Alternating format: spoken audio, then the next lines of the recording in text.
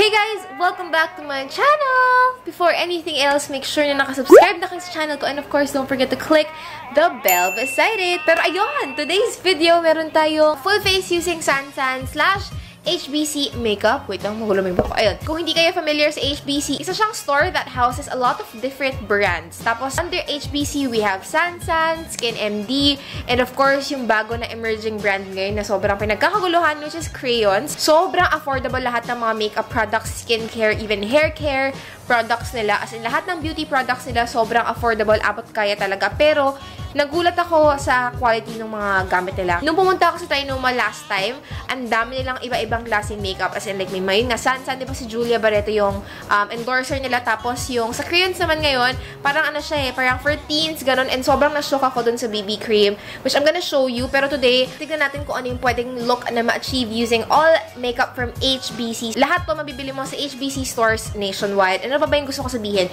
Oh my gosh, ayun. This is my second time filming this video. So, yung mga ibang products na try ko na talaga dun sa last na full face ko kasi dapat first impressions yun pero nagkaroon ng problema so ngayon second time to film this. Pinalitan ko lang yung pillow ko kasi masyadong distracting dun sa itim kong buhok beshi. Kinakati ako!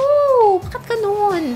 Bago kasi yung rug na nabili ko. Without further ado, ang dami ko na namang dada. Let's get started. Nakapag-moisturize na ako and naglagay lang ako ng mist kung nagpo-full face ako or whatever.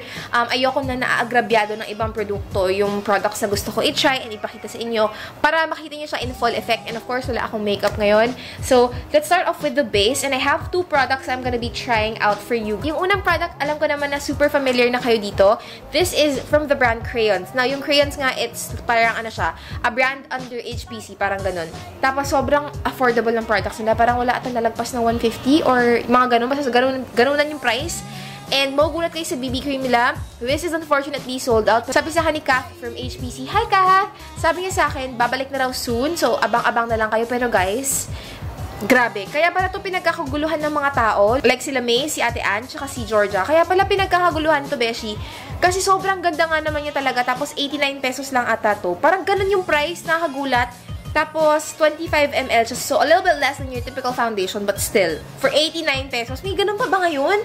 Sabi ko nga sa kanila, kumikita pa ba kayo? Kasi parang, how? Yung shade ko pala is Fair Lady kasi dalawa lang yung colors nila. Natural Beauty and Fair Lady. Yung wish ko lang talaga sana mag-release pa sila ng iba-ibang shades kasi may potential talaga as in feeling ko magiging phenomenon na to eh. Pero ang itatry natin is Fair Lady and I'm gonna be doing the left side of my face with Fair Lady. I just wanna let you guys know that HBC and Sansan sobrang gaganda ng mga base products nila. Ang dami nilang iba-ibang products. Meron silang CC cream. This one I've tried. Okay lang to. Hindi ko siya super maire-recommend. Hindi ko siya super nagustuhan ng bongga. I mean, it's fine. It's alright. And then I've also tried the WW cream. Both of those, yung CC and WW, medyo sheer kasi yung coverage. Kung into that kayo, baka magustuhan nyo. Pero yung star of the show, na talagang feeling ko magugustuhan nyo rin. And na-mention ko to before nung nagkaroon ako ng BB Cream Showdown. Kung naaalala nyo pa, na-mention ko to. This is Sansan BB Cream. And yung color ko is natural. So, meron siyang squalene, hyaluronic acid, vitamins A, C, E, and SPF 45. Samantalang si Crayons, wala naman siyang kine-claim. Wala siyang kine-claim na anything. Mas maraming added benefits to and ano lang siya, 210 pesos. Pero I'm not sure.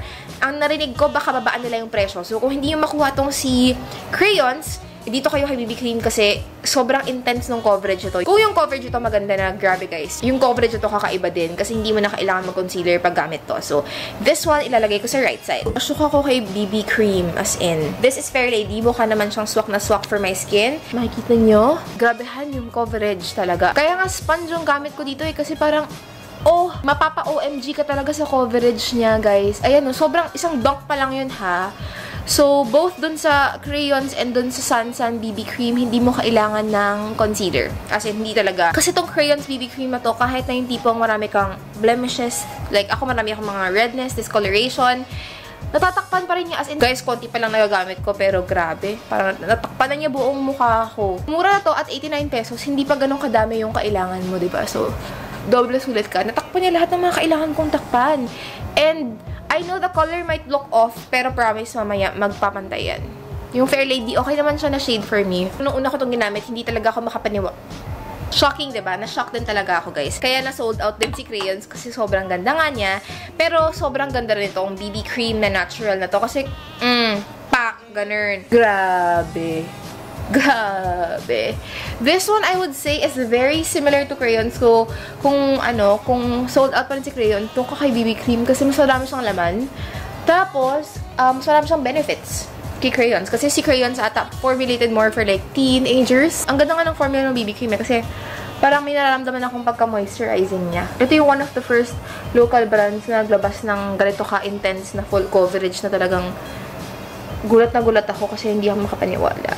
Sana lang talaga maglabas sila ng more shades, especially for morena, tsaka yung shades na in-between para lang mas ma-enjoy ng mas maraming tao. So, gusto ko sabihin, para make sure ka lang na hindi siya mag-cake up, build up mo na lang, huwag kong masyadong maglagay ng madami kasi hindi naman din kailangan.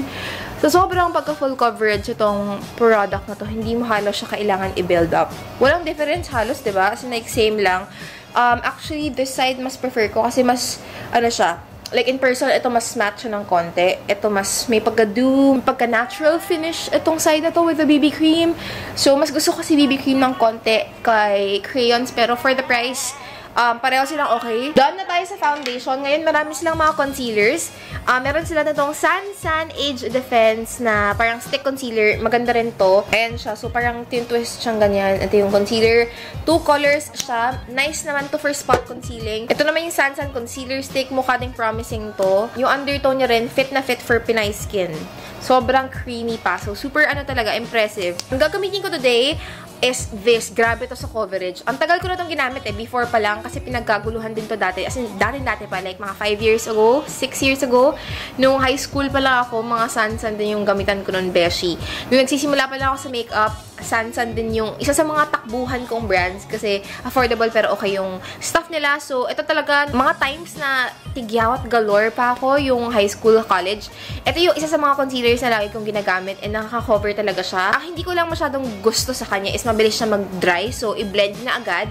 Pero, ano nga ba to? Sansan High Definition Concealer. Ayan siya. Natutwist ito, tapos, ayan, twist siya. Dito lumalabas yung product. So, ito yung gagamitin natin today. May nakikita ba kasi ako ilang spots dito na baka kailangan pa ng konting concealing. Ayan. So, pero, other than that, parang na-cover na ng BB Cream talaga yung mga gusto kong i-cover. Yun lang, hindi mo talaga kailangan ng sobrang dami, ha? Ayan na lang. Yan na lang yung medyo gusto ko i-try na i-conceal pa. Hindi lang super sakto yung shade nung concealer dun sa foundation na ginamit natin kanina. Pero nag-blend naman siya. Main tip ko lang is precaution with these products. Kasi sa sobrang full coverage, baka mamaya ma-carried away kayo tapos sobrang dami yung malagay. Kasi mag-cake talaga siya pag madami kayong nilagay. Nasa sa diskarte lang yan. Huwag yung masyadong damihan pag hindi naman kailangan. For the eyebrows, I have 2 products. Sansan Eyebrow Powder Duo for light to medium. Nagamit ko na rin po ito. Pero this one naman medyo warm kasi ang undertone. Pero kaya naman siya for my brows. Medyo warm lang ang undertone. Pero ito pwede ito sa eyeshadow, ganyan. Pero ang gagamitin ko today kasi nga nagpakulay ako is yung Sansan na dark brown na twist eyebrow pen. So, ayan lang siya. Pag binuksan mong ganyan, retractable siya. So, that's really nice. Ang wala lang dito is yung spoolie. So, gagamit na lang ako ng ibang spoolie. First time ko to gamitin kasi last time ang ginamit ko is yung brow powder. So far, it's creamy. It's gliding on really nicely. Natatakot lang talaga ako sa shade. Siguro yung shade lang sana they come out with more parang cool tone shades, yung medyo gray ash kasi ang dami ng tao ngayon na may ganung buhok. The formula is very creamy and very pigmented. Mas gusto ko sa brow pencils yung medyo may pagka-waxiness, ganun. Pero this is very pigmented. So, kung yun yung hanap nyo sa brow pencil, magugustuhan nyo to. Moving on, I'm gonna be trying this product out. This is the High Definition Sansan Blush Stick. Isa lang yung shade niya ata. Ayan siya. Medyo pinky. May pagka-coral. So, ayan. Parang masyado siya matingkad. Yeah, medyo masyado siya matingkad. Let's move on. Ang gagamitin kong pang set is yung Sansan High Definition 2-Way Cake ACE in the color Natural. Ito first time kong gamitin kasi last time yung crayons powder yung ginamit ko pero masyado siyang maitim for me. So, ayan. I'm gonna be setting this area first. Tignan natin kung medyo naka-blur siya ng pores. Ooh! I mean, that's really nice. Parang feeling ko hindi naman siya sobrang nakadagdag dun sa coverage. Na-feel ko na na-set niya lang yung mga areas na gusto kong iset. Ooh, that's nice. It's not, doesn't feel cakey. or parang heavy. Wala naman siyang amoy luma. So, that's really great kasi akala ko baka mamaya may ganong amoy siya.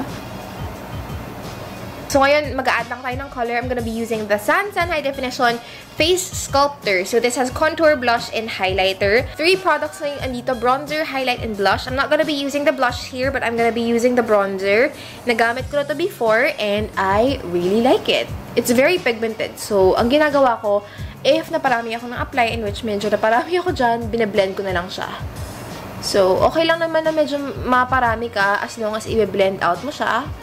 Tapos, use the remainder dun sa temples mo. Yung kulay nito is really, really nice. Hindi siya masyadong warm. Hindi siya masyadong cool na sobrang mukha kang, nasunog. Or mukha kang parang abo, ganon. Hindi. Mukha naman natural yung kanyang parang bronzy, ganon. So, it's really nice. And then, again, just don't forget to blend. Ito yung isa sa mga pinaka-nagustuhan ko kasi blendable siya and very pigmented but buildable at the same time. So, no worries kung medyo naparami ka kasi blendable siya. Like, you can easily spread it out. Hindi kayong tipong pag naparami ka, mahirap na. Hindi naman. Mabilis lang naman siya i-maneuver. Mabilis lang i-control yung product. So, I'm just bronzing. Siyempre, alam niyo naman, bronzer is life sa akin. And of course, I'm gonna be using the same bronzer as my contour. I'm gonna use it to just add some warmth to my nose. Not really contouring, parang just to add back the warmth that was lost nung nag-foundation tayo.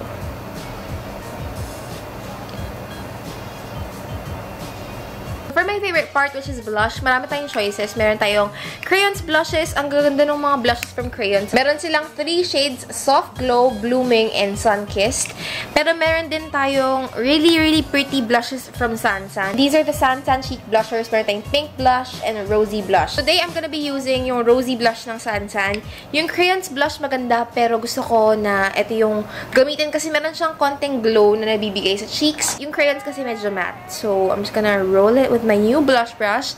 Iba na tayo ng blush brush. And I'm just gonna apply it here sa cheeks. Yung powders ng Sansan, hindi ganun ka-powdery, which is really nice kung ayaw nyo talaga na dusty siya, ganyan. These are not powdery. I'm gonna be rolling this on the cheeks. Ooh, pretty! Really nice blush ito. Sobrang natural lang. Parang minimimik niya yung natural na pag nagpa-flush ka, ganun. Ooh! Blush is life. Grabe. Ang glowy. Ang, diba? Like, may something eh. Hindi lang siya blush. Parang, hindi lang siya mukha kang sinapak, pero talagang may glow. May something para, uy, ang fresh. Tsaka yung color na rosy blush, hindi siya yung typical na peach. Para siya may pagka-pink na rosy, na para ka nga talagang namumula. Kasi alam ko yung difference ng peach blush. Peach talaga, pero ito hindi. May pagka-pink na parang, para kang namumula. Na parang, ay, nakita ko si Crush, ganun. Of course, I'm gonna be applying a little bit on the chin. Kasi para lang, medyo uniform. Ang cute! So, okay, ang cute nitong blush na to. I'm gonna go back to this highlighter and I'm just gonna apply this very lightly on the cheeks for a subtle glow. Subtle lang tong highlight na to. Wala naman siyang masyadong super sheen or like, hindi naman siya sobrang blinding but enough to like really make you glow. Yung shade pala nito, mukha siyang dark pero it's more on the golden side. Hindi naman siya halata pag in-apply. So, napakaganda kasi very natural. And hindi sobrang puti yung highlight na nabibigay niya. Kasi yung mga highlighters ko usually medyo mapuputi. Pero ito parang mas more on a healthy all-over glow ang nabibigay. Gagamitin ko naman tong Crayons Cheek Blusher in Sunkissed. And I'm gonna be applying this on my eyes. Ito na yung eyeshadow natin for today. Really, really pretty. Kind of similar to yung Sansan na blush. Ganda. Sobrang, yung blushes ng Sansan, HBC, crayons, ang lakas maka-fresh. And parang ano lang, light wash lang, hindi sobrang pigmented na parang, oh my gosh, nasuntok ako. Hindi, ang lakas yung maka-fresh. Tapos pag nilagay mo sa mata mo, very natural ang peg. Guys, gamitin ko na rin pala tong Sansan Eyebrow Mascara sa kilay ko. Para lang, hindi siya sobrang dark. And para lang meron tayong konting color. Ay! Sumobra. Oh, para hindi sobrang dark. Konti lang. Para lang medyo mapataas yung buhok. Ganun. This is my newly discovered favorite product. Last time I did this full face, ginamit ko to for freckles. And this is amazing. I love it kasi waterproof siya pero natural yung pagkakakulay niya sa mukha. So actually, this is Sansan waterproof eyeliner in the color, oh my gosh, in the color brown. But I use it as like a freckle creator. Gusto ko yung brush tip nito as in super ganda. I have this one texture sa skin. Let's make that into a freckle. Parang hindi halata. Natutunan ko yung trick na yun kay Desi Perkins. Kung meron kang parang maraming mga ganap sa mukha, gawin mong freckles or moles. So, yun ang ginagawa ko. Naglalagay lang ako ng freckles, guys. And I just really like this product kasi mukha siyang natural. So, ito na yung freckles ko, guys. I know they kind of look a little intense, but we're gonna do something about that, of course. Hindi lang siya ganyan. After that, kukuha ako ng konting BB cream. This is a trick I like to do pag mayroon akong freckles. I-roll ko sa sponge ko.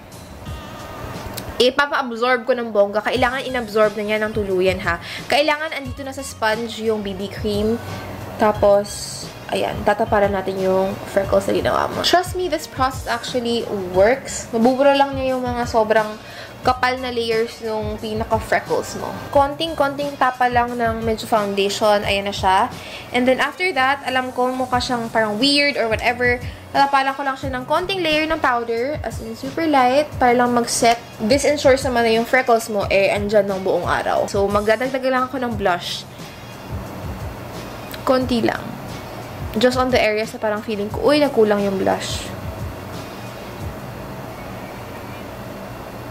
Siyempre, for mascara, I'm just going to be curling my lashes first. It's super important kasi yan yung mag-lift talaga sa lashes mo eh. Kung bakit yung eyelash curler mo, kahit gano'n pa kaganda yung mascara mo, kung hindi ka blessed with like natural curly lashes, or kung hindi gano'n kaganda ang eyelash curler mo, hindi mo makikita ang full potential ng iyong mascara. For mascara, I'm gonna be using Sansan Volumizing Comb Mascara. Very thin, so pwede sa lower lashes, pwede sa upper lashes. Dahan-dahan lang kasi medyo wet pa ang formula niya, pero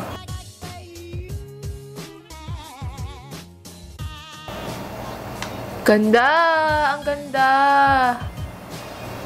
Ang ganda ng length na nabibigay niya dun sa eyelashes. Yung masasabi ko lang, basa pa kasi to. So, mas okay to pag medyo tumuyo-tuyo na siya ng konti. With the mascara, without the mascara. Grabe ang difference. Solid. Guys, grabe to. Maganda siya. It's just super tricky. Pero pag nakuha mo siya, like, mukha ka naka-false lashes. Ayan, oh. OMG! Ayun siya.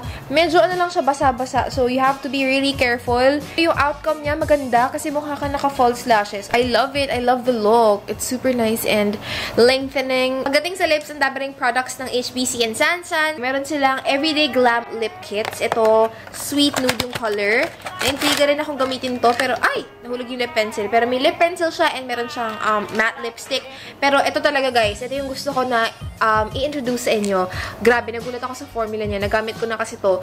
Ito yung tinatawag na Sansan High Definition Lip Crayon. Yung mga favorite shades ko are Rich Mocha, Soft Cocoa, and Luscious Choco. Diba? Grabe, napaka-chocolate. Pero sa lahat-lahat nito, ang gaganda nila lahat. Wait lang, isa-swatch ko lang ha. Sobrang creamy as in, ayan o, it glides on like a dream.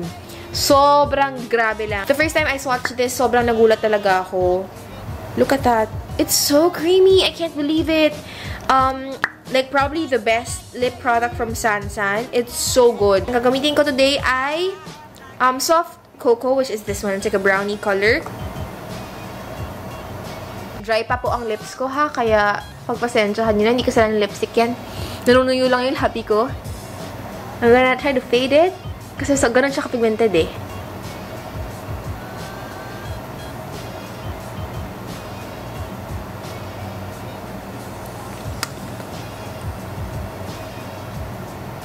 Ang ganda nito, grabe.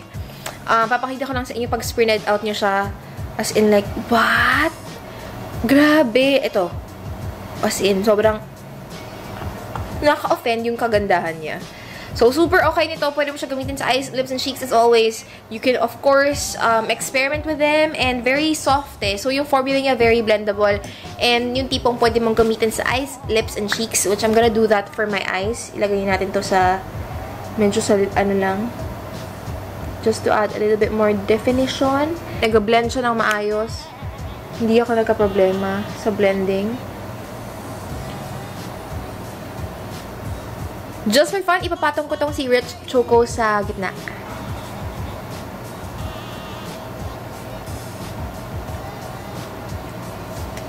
Ayan, bongga.